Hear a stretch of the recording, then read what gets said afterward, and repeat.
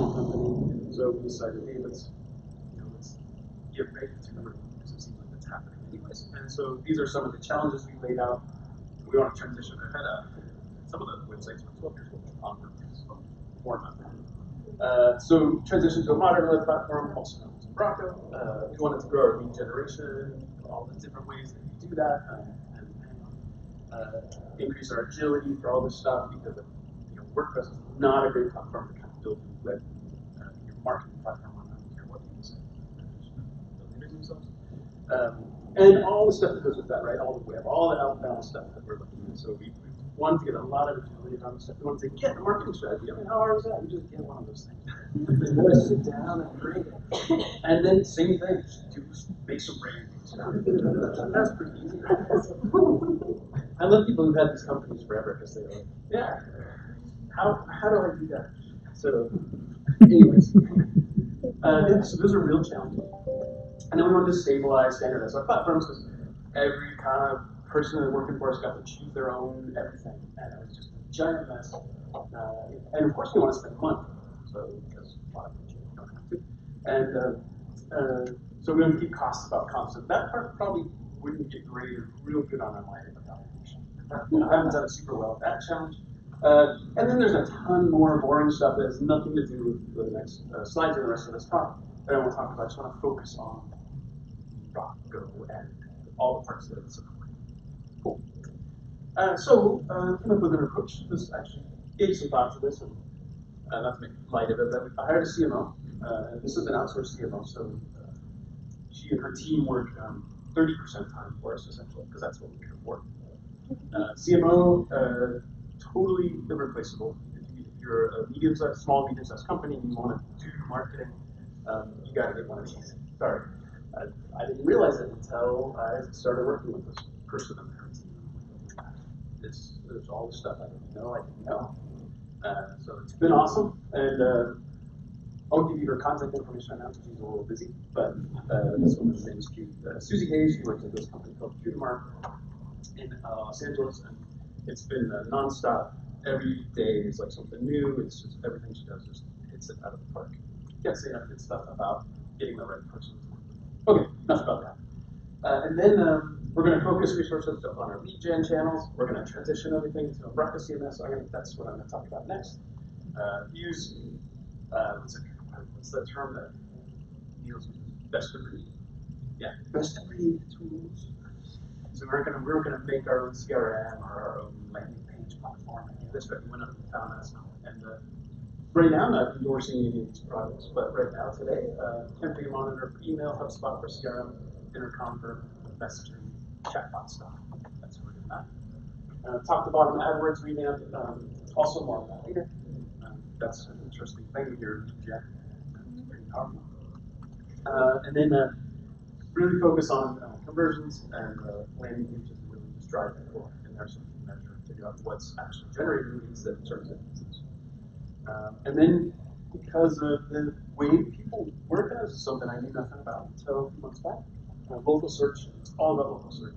I don't know what your business is, but local search is huge. It totally eclipses like our Google Analytics. Looks like we're not that big. You go to local search, it's like insane. So we want to really strengthen that up, and that's an ongoing thing. And then obviously when we get analytics on everything, so you know what's working, what's not working. And that's the hardest thing probably when you're a small business funnel size. One of the hardest things when you're a small business is to spend that extra time to make sure you're gathering that data and doing something like analyzing. Okay, that was our approach. It sounds pretty straightforward. It's probably straight out of a lot of CTO, CFO wish lists, right? But this, Michael, when he hired me, this was part of the deal. I got to do this stuff. I didn't want to be the email admin guy, 6 hours a day. I figured I could definitely hire someone to do that, probably better, and hopefully use it. So I promoted Braco heavily, both from a personal perspective and from some more tangible reasons. And the main thing is, it's what you know, right? And that's why when a new CMO comes in, the first thing they want to do is what? One of the first things they want to do is you see this. I always want to do that. And that's fine, but it's because it's what they know. Now I get that, finally, after all those years. makes perfect sense. I'm like, they're asking this crap out of here. Yeah, so Rocco, we chose it because, mainly because I know about it, right? And it was my responsibility to make sure it was a solid platform, a platform that could support our approach. And since I was also the web dev, that helped to know the platform. Not exclusively, I mean, it has some other people involved, but let's just say day-to-day operations almost. Yeah, no limits. Hear this about Rock all the time. I can tell you right now. I'll give you some examples on the next slide. That part of it alone kind of like sealed it for me. And I think you could probably apply it to other CMSs as well, but I'm going to use it as a Rocco advantage. I got to lean on ProWorks for the more technical and in-depth stuff. And if I didn't have to overcome some sort of major feature requirement that needed to be implemented. So I still work with those guys, and they've done great work so far. The support from Rocco HQ is actually, I've had a really good experience with that, which is interesting because that's not a common experience. Mine's been excellent. So I can't complain. And I'm not like calling Stefan going to the support desk. So, and then, spoiler alert, breezy blue skin. And their support is also good. And that's because, I'll tell you in a minute. That's because I've needed support. So that's good. And then the other thing is, working in Rocco all those years, I never really got to use, except for the very early days, I never got to use Rocco, the forum, as a support tool. I was always the guy answering the questions. Now I got to ask him. I get some answers to stuff. I'm like, no one is going to know this. How in the world am I going to do this with SSLT? Sure enough, like the next morning, it's the beauty of it being a West Coast. I'm not in Seattle. I wake up in the morning with the questions answered on the forum. I'm like, just sit down. It's such a great resource, and I think it's actually a Rocco feature that doesn't get talked about enough. Rocco likes to talk about the size of the community, and that's great. But actually, it's their willingness to really pitch in and help with useful information. So that's like, and it's free. Right? You got to invest in kind of making sure you're asking the right question or asking it the right way. But you get an awesome answer a lot of times. And I can't say enough. Anyways, and then because I get to make up this list, one of the things was that we weren't using WordPress no matter what. I don't know, that's another theme, I guess. Right. So two quick things, because these are kind of the foundational parts of why why did I look at Rock? Because there's lots of clouds in this things, right? Certain everything have cloud, even though they don't call it WordPress Cloud, it's just WordPress.com. But the paid-for version of it is called Cloud version of WordPress. So for us, where we are right now today, we have 4 they call projects, and we pay per project is how it works on Rocket Cloud. 4 projects. We have 20 unique sites that are spread across these 4 projects in kind of a logical fashion, somewhat logical. We have 4 users, sometimes 3, sometimes 5, but they're easy to add and remove. That's great. $150 a month. For me, it's a no-brainer. Right? My sites are simple. I could easily host them on ASP.NET discount hosting for $3 a month. But then I'd have to do everything else. Let's talk about that. The fact that they do auto upgrades, they have a deployment workflow that works when you work with contractors, which is what I do when I get to hire my designers and devs. So I can integrate their work at any time, which is really nice. The fact that they have this nice distinction between editors, people judging content and media, which I like the outsourced marketing people do, and developers, which are either me or people I trust to do it. It's really nice. You don't have to worry about stability. They're not going to break it, most likely. Not that they would intentionally, but they're not. These are not Rocco people. And then the baselines feature, I actually never really got baselines. I don't know. Just so you guys know, I actually created the original prototype of Rocco Cloud. And it was just 3 to 4 years ago. A lot longer than that. So yeah, it took a long time to get this product to be the right product that it is today. The original prototype. That's when we came up with the idea of baseline. Even then, I didn't really understand the power of these things. So I have one site that's my master baseline, and then the other 3, and in the future there'll be more, but the other 3 are all children of that. So any change I make to the master, I can easily push out to the other sites. I mean, by easy, I mean like click a button. Well, actually, you have to check a box and click a button. But it's been great. That part alone is totally justified. for me. And it's been really stable. It's been super flexible. It's been able to accommodate these weird requirements that the market CMO comes up with. I don't want to say that they're marketing and I'm tech because that's not exactly it. It's all tied together. Yeah, and then a quick thing on Newskin. I was actually a Newskin critic up until this project. I didn't like it because of what they tried to do, but I'll leave that aside and let me just tell you more objectively. They're basically starter kits. They're called skins. That's their name, but it's actually more of a complete starter kit. It's got everything in it. It's not just the so it's fast. You can implement sites like now, not waiting for your design. You got to cut it on CSS. It's like ready to go. Gives you pretty good control. It's super flexible. It's already responsive out of the box, which is important for most people. Certainly for us, it is where we see like 50% of our traffic is mobile. Pretty easy to customize. And on the downside, it's super cumbersome. If you're a classic Rocco dev and you were like brought up through Rocco training, you kind of how Rocco actually works. It's awful. It's terrible. Sorry. That's just the nature of it. But there's so many good parts that outweigh that. I was able to look at. And over there on the side, that's like 2D. They use this component model where they render like all these child components into the parent page. And it works really well. I don't know which CMS that came from. There's obviously a CMS out there somewhere that people have been inspired by. Because I see this a lot. If you know kernel of Rocco technically at all, don't do it that way. It's very cumbersome. It makes your initial running time quite slow. It can make it quite slow. You don't need to. It just makes it overly complex. Anyways, and then the last thing is this sort of structure is for work. My editor's coming from WordPress. I don't completely what was going on here. So that was kind of fun. And then licensing, but all that aside, it still is a good choice.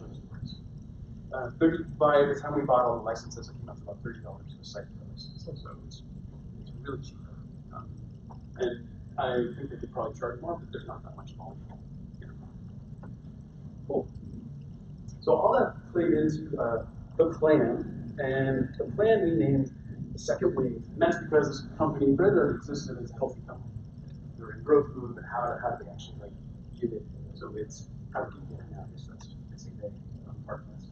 How do we get it so we can actually support that growth going forward, so we're not working crazy hours trying to keep up with it. So the plan was pretty simple, really. This is on the marketing website. We're just going to do this. We'll create a strong Rocco baseline for our first 3 markets. That was Los Angeles, Phoenix, and Seattle. In that, we're going to build in some more complex features that will support our on-plan campaigns. A/B testing, so testing is going to just be part of it. So we're going to make it so easy that content editors can do this. So we don't have a developer. We'll make this campaign creator thing. I think that's what we called it. Never really get the idea. It's just a big way you can tie together campaigns, landing pages, all the tracking information. It's just going to work. Backup and recovery tools. Because of the business we're in, we have compliance, we have state regulations, so we actually have to back up our databases and all of our other data somewhere that's actually physically located in the yes. I don't know why that's a regulation for a whole. Okay. Rocco cloud hosted in Europe. West Europe, they call it, so I think that's Netherlands. And then we were going to do a lot of validation to make sure we had solid SEO, social media integration was done, our analytics was rock solid, get tags everywhere. And then we were going to make sure we had our chatbot ready to go, along with transactional messaging, everything was great. All of this was going to be driven from Rocco, right? So that it was like one interface for everything. Just the nirvana of Rocco. I just look at this list and be like, yes, I can't wait to play out. And then we were going to test it, measure it, adjust it.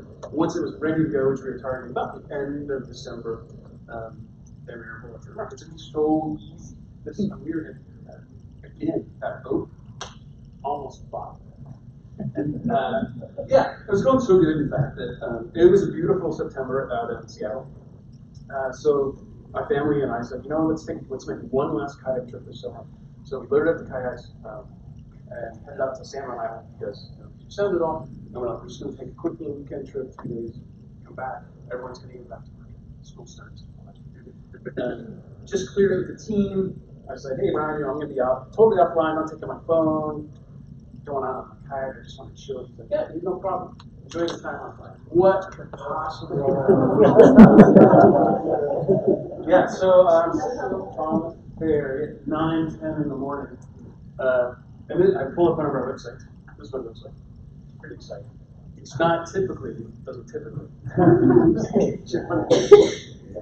Yeah, so that was fun. We had 20 sites, they all look and I'm a web guy, so I have a choice like, do I initiate divorce proceedings now? Fix it. Or do I call someone and say, hey, can you just help us out for a little bit? Well, anyway, so we have been completely hacked. They had owned these sites for months, maybe years, right? And so we're really not. They're just going to hack it. So that was a great realization. So my weekend maybe wasn't quite as enjoyable as it would have otherwise been, but I did spend inventory. So they got the websites back simply by just deleting the most updated files. But of course, these sites were they're never going to be hacked. Any of you knows about how WordPress works. There's quite a lot of exploits unless you're on the latest version. So if you are on WordPress, first of all, start moving on. But if you are, make sure you're using the latest version. That's all I can say. That's really the path. And the same goes for Umbraco. It's not totally fair to single out WordPress. It just so happened that this incident was WordPress.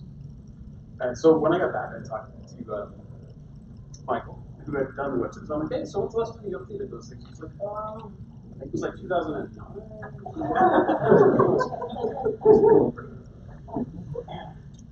Right. So anyways, that's sort of exciting when that happens. So over the next 9 days, when I get back on Sunday night, I looked at what we had, like, how are we going to do this thing? Every site is a little different because of the local search.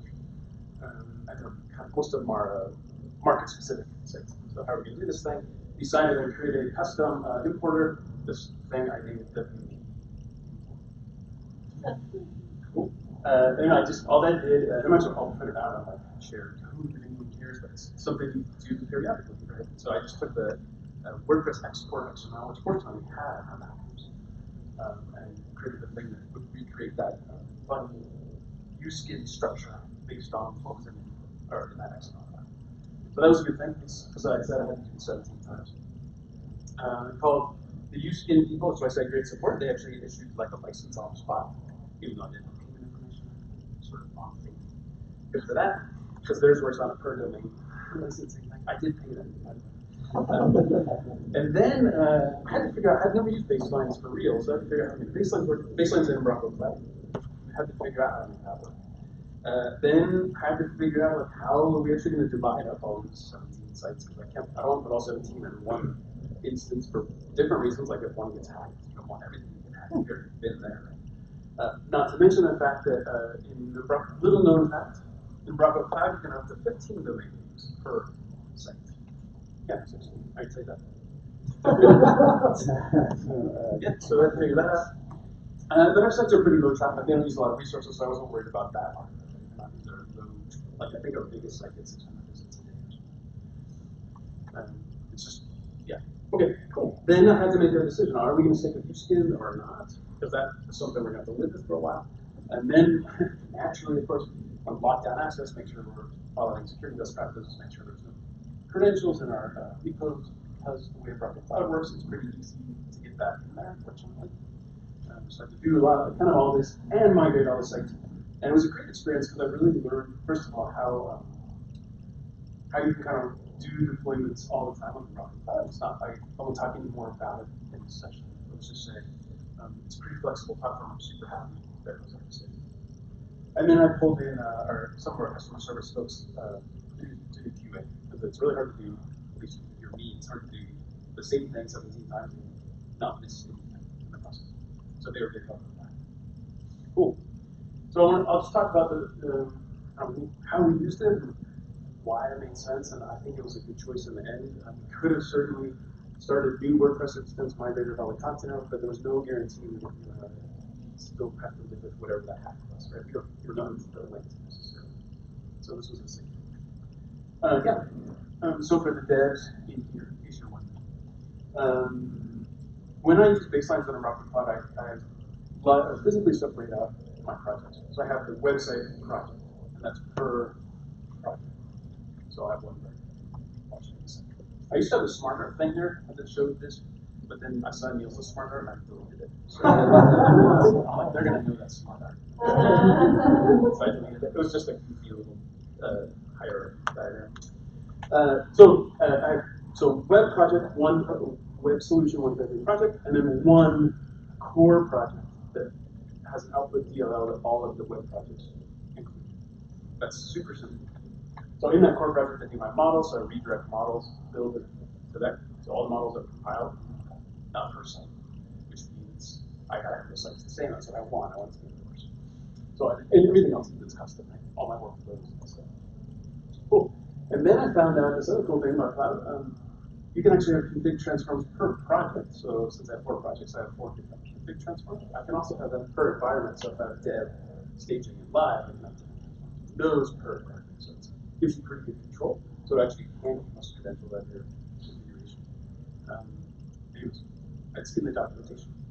Okay, so that's where I found it. I was like, oh, this is done. And that's a problem. Cool. Yeah, and then I tried Headless because I'm like, oh, we have this all this common content, kind of. They have like thousands of these testimonials. I thought, I'll just Headless for that. That was saving my work. The Headless didn't work for me for this one. That's because my quick estimation of it. If you're not using .NET Core, one of the non-ASP.NET MVC approaches, it works great, but if you're using ASP.NET MVC, it doesn't work because there's no concept of kind of async use in ASP.NET MVC. So I learned that, and hopefully you won't have to go through the game now. So if you're using it, it's not going to be a hit fit. You have a straight JavaScript front end, awesome. Cool. And then USkin, again, turned out to be a pretty good choice, right? I'm happy with where it is. We didn't have any design resources. I could have gone to hire one, but then we had to start from scratch. We had barely just gotten our creative brief and our brand guidelines like literally 2 days before done. So I didn't have a chance to do that stuff and make sure it was spot on. So that would have been even a bigger commitment. Yeah, and then what I decided to do, I'm like, I'm just going to use USkin, and I'm just going to make it my own. Right? I'm just going to make it what works for us. So we created a set of extension styles, and they make it pretty easy to override styles, which is nice. So I created a bunch of override styles for our specific stuff. And then figured out how their component structure is, how those page components are made. They're just doc types, pretty much. And we could add in our own components, so our editors can add in, like, they have a add banner component. And ooh, you guys will like this one. I made a circle image. That one's popular. There's a lot of circle images on our site. Yeah. And the other thing that was really nice, as seen as, we work a little async, as do I think a lot of companies, but we're not necessarily all working on the same thing the same day. Outsourced folks, me and other people. So this allowed us to do faster design for us, I think, because they kind of give me an idea of what they wanted. I knock out on our dev sites a prototype page based on the styles that USkin has, so they could come up with any bespoke style, which is a discussion I understand. But then they look at it and be like, oh, so we're at the top of the stack and spacing, all that stuff, which is great because it let us get the pages out there a lot faster. My totally unscientific estimation, like 10 times faster. So the bad side, yeah, whatever. We only had to work with the styles that existed, and those were my styles. So all of you who work with me, you know what that means. Not a designer. So, but on the good side, it's done. It got done. So get stuff out like the next day rather than like things. So that was a big thing for me because I'm spending money on AdWords that just doesn't go anywhere. So this is allowing us to get the stuff out we wanted to get out. And big kudos to USkin for helping us be agile on this pivot. It is not a bad choice if you're not sure how you're going to do this stuff. Because in Umbraco, we talk a lot about the craft and do the things you love and really get exactly what you want. That's awesome. That stuff takes a lot of time. There's no two ways about it. Right? There's a big difference between buying $30, and I think if you just buy one off, that's like more like $100. But $100 USkin theme, that's a very low risk versus investing, planning a project that's going to have multiple resources over multiple weeks to get paid. Is that, you guys are giving me a feeling. Is that totally sad? Okay. Anyways, so big kudos to them. I couldn't have done it without using that product because it was pretty fun. Cool. And then the last piece is because of this compliance thing I mentioned earlier, we created this excitingly new thing called the Cloud DB Backup. And I shouldn't say I didn't create it, I just came up with the idea. And ProWorks created it, so they created this really cool backup routine. Basically, it's an Azure function app. It matters that much to you, but just so you know, it's serverless. You guys have heard serverless, right? So you can say you have a serverless app if you use this. It takes this array of TV connection strings. It creates backpack files and sticks them in Azure storage somewhere in the US. So we're in minimum compliance. It's super simple. It turns out just there's a lot of research on the ProWorks side to figure out how to actually make it work. So we're going to share. Benjamin, who's the dev at ProWorks, and I are working on a blog post. That means he's waiting on me to send it. That's the stuff I promised him weeks back. So getting there. Busy time. Yeah, it's super simple, really easy to manage, and it's almost free. So this is another one of those cool things. So here's this is a forecast. I literally just took this snapshot yesterday, or whatever it was on Tuesday. That's Azure projected spend. It's going to be 36 cents to back up 4 databases every day for a month, and store. So I think most companies can afford that. Cool. And then what we learned on this, which I think is an important thing to cover, is one is that it's a lot different coming from both the agency side, where you actually do get to be like done with pay us. We're never done. We're never going to be done ever, as far as I can tell. For a lot of different reasons, because there's always more we can do, and we're never going to like sit back. I'm never going to get that program. I'm never going to sit. That's fine. I'm joking about this. but we're never going to be there, and that's one thing we learned definitively. Everything is information. Branding is actually a thing. All these years I've been around this stuff, I think I would have learned this. But I've learned that, and don't know it, you will. It's hard. It's really hard to do. And if you don't know about branding, try to do it. Marketing strategy needs someone or a team who's experienced for sure. It's definitely going to take some investment. It's not something you can shoestring, as far as I'm concerned. It takes multiple iterations to get right, or even to get to a workable stage. And you have to have a process. So whatever that process is, make sure you're sticking with it. I credit our marketing company, Q2 Mark, for that, because they brought all the stuff with them, right? You have to come up with that. And then, I should have taken out the word agile, but whatever tech you use, it's always going to be a good choice if it's flexible, right? And that's why Rocco is a great choice for a CMS, or as Rocco's now calling it, more like a digital operating system, which is a good way to think about it, right? Because the web is such a small part of everything. Websites, I should say, are such a small part of everything. But the risk, and this, I learned this for real this time on the consuming side. Actually, it's really hard to find experience with Rocco. You guys are busy, I can say. I don't know how many times I've ever going to do that next sprint. So, times. Let's just say it's a downside, right? It's good to know with eyes open what you're getting into when you go through Rocco. Is that you either learn it and build your team, so you have control over it, and that's sort of around it. So a few other things going on, or you get a great partner like ProWorks, that's your dev partner, and make sure that they can work, and you have to plan together. Okay, that's probably Rocco Cloud is real solid, it's super affordable, and in my opinion, considering what we get, the way I think about it, the baseline thing that I think about every day, what we do, and we're pushing out new stuff every day, that baseline feature totally pays for itself. Because I think about how we used to do deployments and like how hands-on it is. And now I literally just check that box and click the button. And then I go into the next thing, just know it's going to be that pays for itself. But then the other stuff is, it's just crazy, right? All the deployment workflows, the auto upgrades, the last security advisory they had about the client dependency a couple weeks back, that was already done for me, before I even got up in the morning. It was all patched and sensitive to that. Yeah, and then a few more things. Yeah, Uskin is fast. I can't argue with how much they charge at all. It's for what I got. I'm super happy with that. It's a good implementation, not great. So that's the trade-off. It's flexible, and I found their support to be very responsive, considering it's like 1 or 2 guys. So we put in SEO. You guys sure know way more about this than I do, but didn't realize how important it was for organic traffic. It's super arcane. Still don't understand why there's not like an SEO.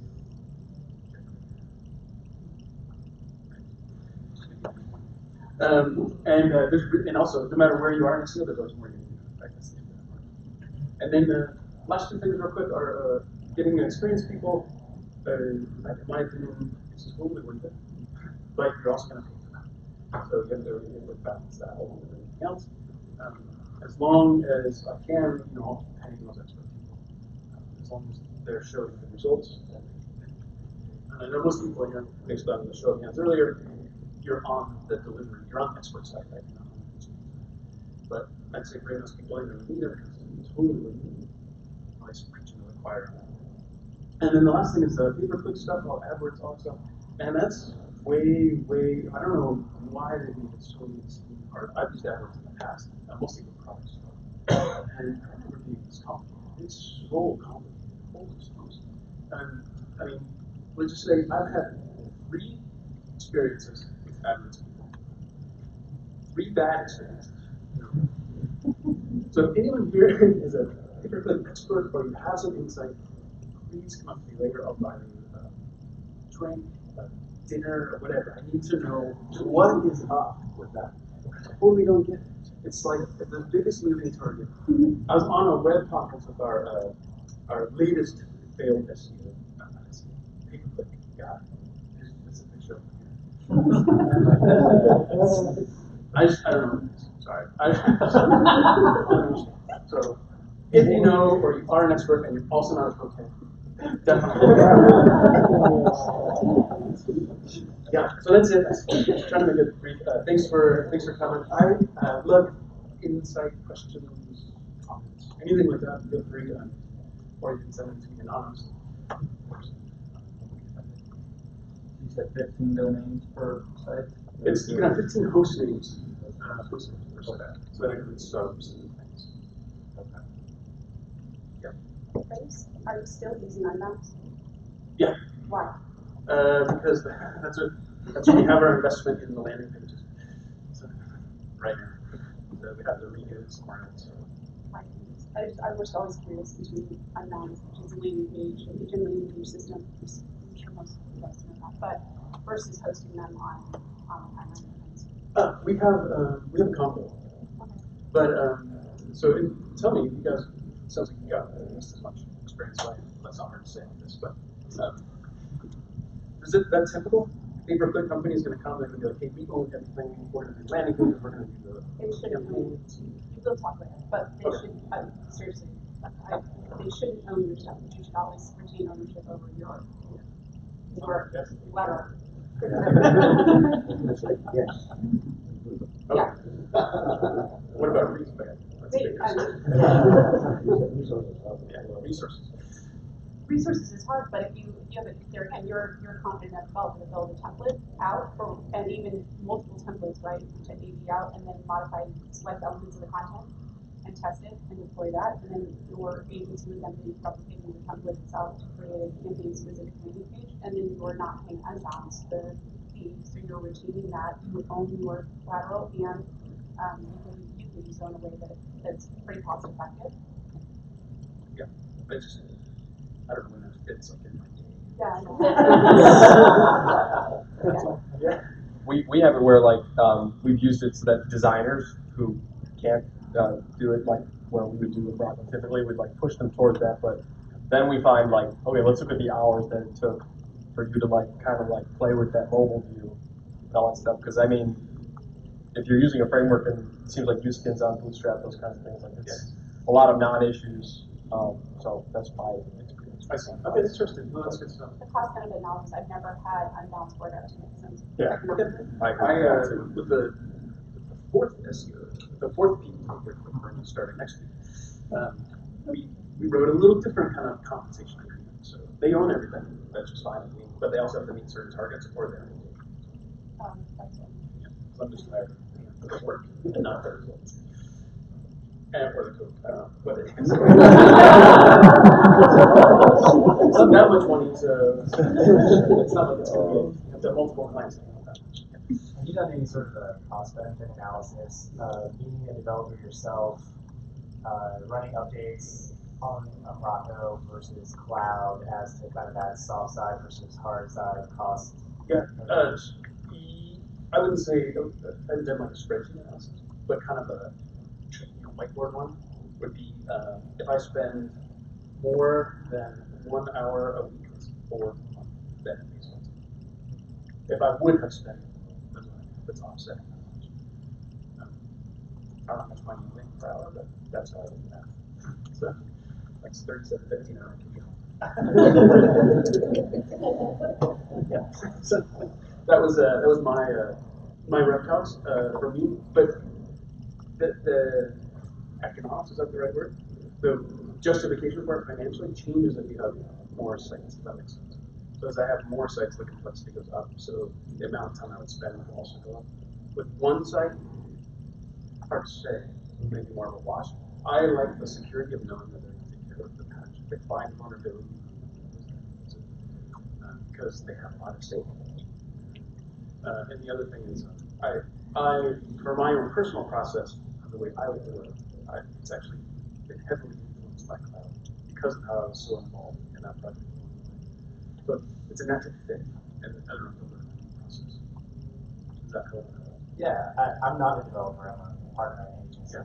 The development team use it as a vote of no confidence in them to go toward cloud. They're like, oh, we can do this.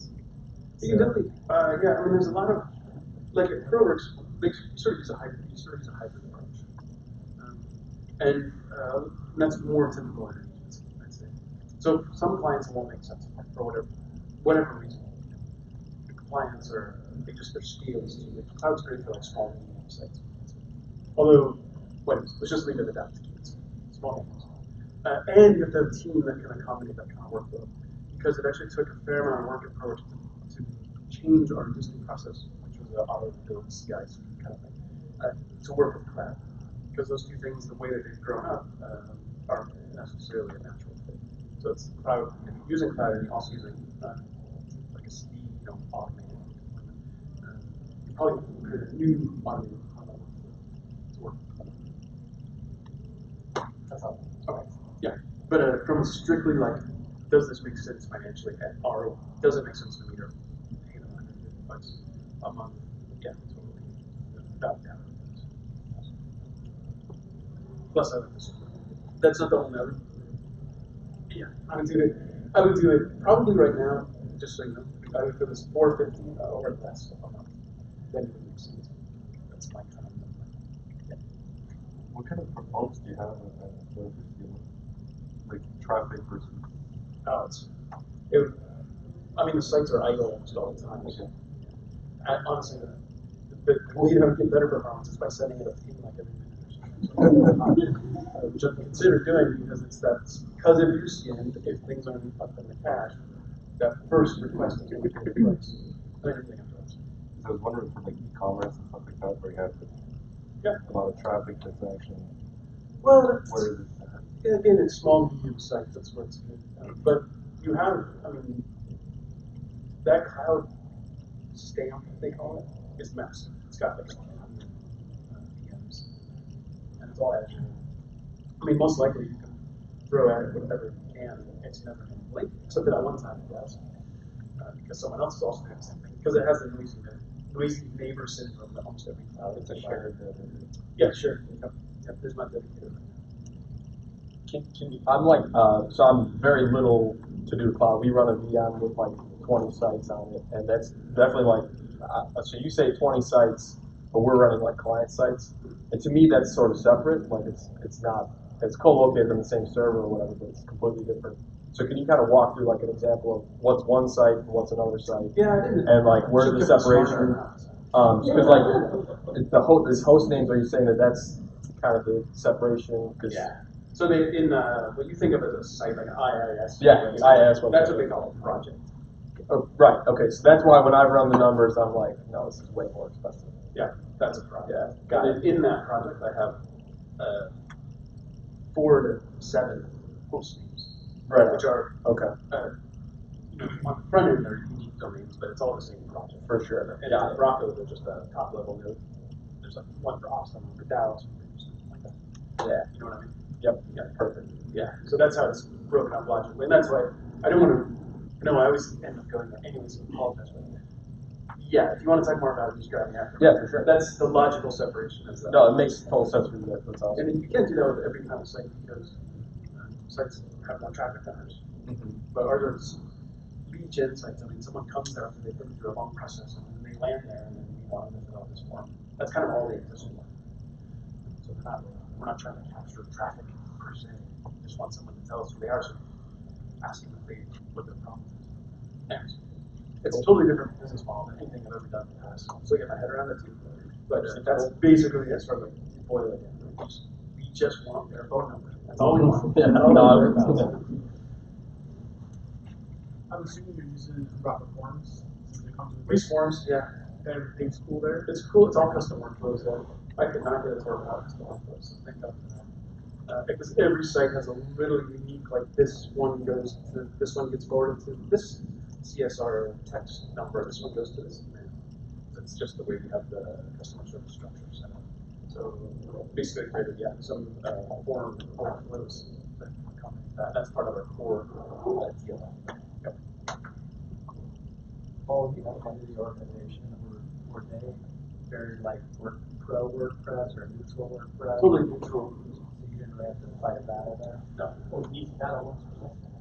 I'm gonna use that slide. I'm saying from a marketing perspective, Oh. we go up against that a lot. Yeah, so I mean, it's interesting because when we hired this marketing company, huge marketing, they just assumed we were going to use WordPress. I think like 9.5 people out of 10 use WordPress, probably, right? So they just assumed. I was like, no, we have this other platform.